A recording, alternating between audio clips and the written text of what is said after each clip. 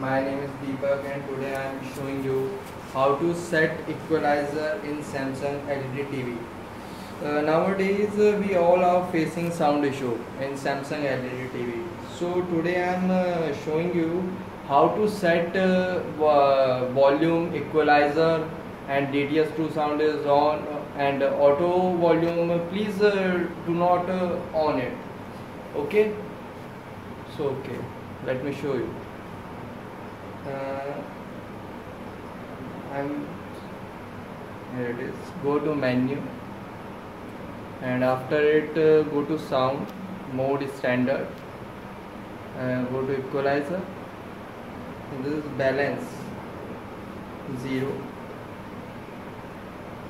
and this is 100 Hz. Give the value -5. Okay, 300 Hz.